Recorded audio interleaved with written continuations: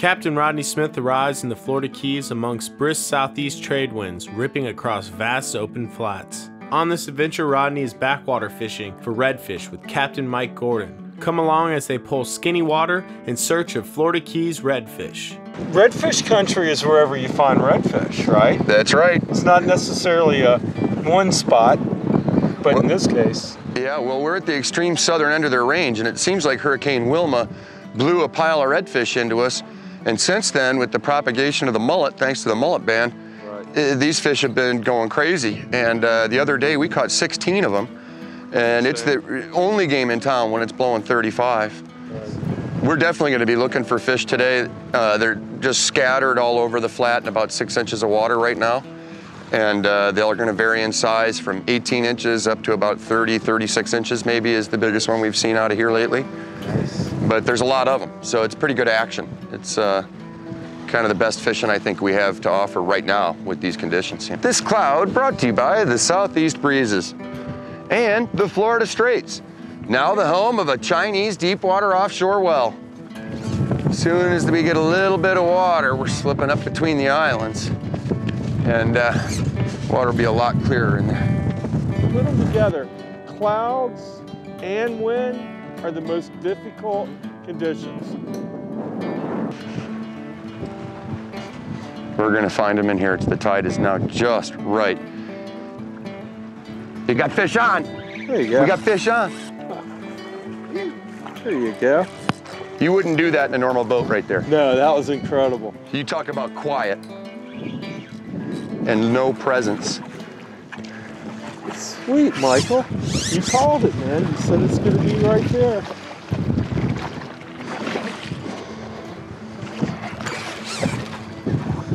There you go. There you go. Oh, look.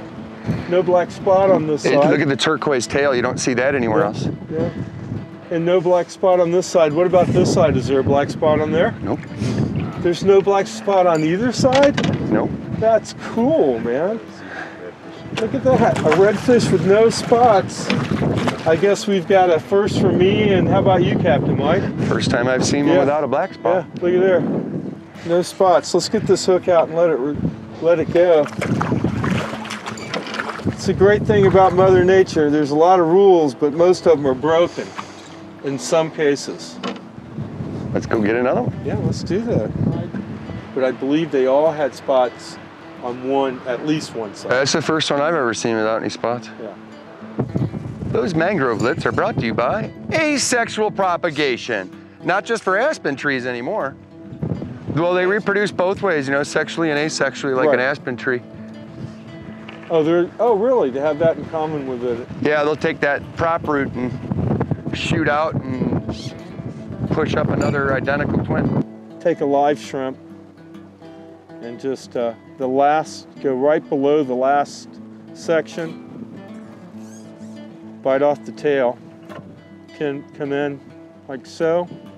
This will make it weedless and it stays on the hook pretty well. You come out, turn it around, if you can, push it. Well, it was a little too much. Around like so. If you can, push it back in there like that. Something like that works real well. And the shrimp will stay alive for a while too. As you can tell, the wind's coming down. Fish are notorious. They'll make big circles through this lagoon. They're just wandering around following the food. Oh yeah. Back us off, there's a bunch of them. Yep, there's a bunch of them. He hit immediate. Yep. Let's back us off this time and we'll catch you. Another redfish, Mike. Not bad when it's blowing 40 out.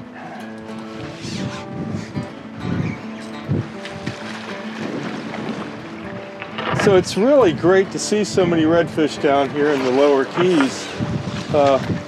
It's been a nice supplement to your chartering lately, hasn't it, Mike? Sure has. When it's blowing this hard and people want to flats fish, it's really the only option. And you know, when you told me that your clients caught 16, I'm thinking you went to the Everglades, you know?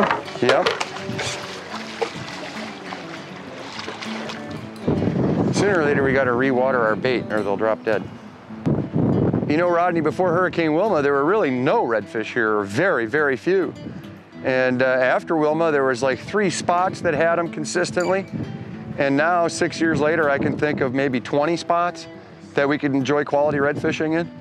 And it's just getting better and better every year. And it's really a fishery that's closely guarded secret. There's only a couple guys that know about it. And those of us that do are out here fishing when it's huffing. And those of us that don't are having an expensive card game at the marina. The tide's a little full here now. All these fish are getting up in the trees. We got to go chase low tide. We're going to head more towards the Atlantic Ocean and lose some of this cloud cover and lose some of this water. There's lemons and black tips in here.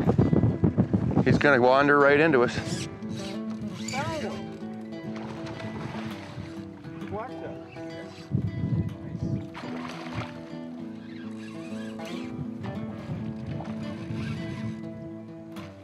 But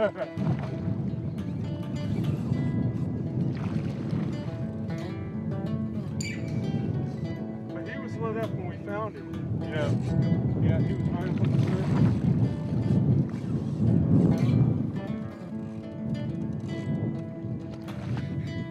surface. As the day winds down, they hook up on a little black tip before calling it quits and heading in. They had a great time sneaking back into the mangrove estuaries, bending some rods, and even catching a rare redfish with no spots, all while in the poorest sight fishing conditions. In the end, it turned out to be a great day of fishing in the Florida Keys. There it is. What do you say the wind was blowing today on an average? Average, 32 to 36. Oh yeah, right down the pipe at times too, huh? That's it. Yeah, but we caught fish. We had a good time. Maybe tomorrow we'll do something different. What do you think?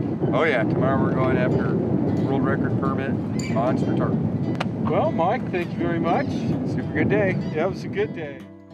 Please subscribe to our channel. Click a video to view it. Thanks for watching Pure Ocean TV.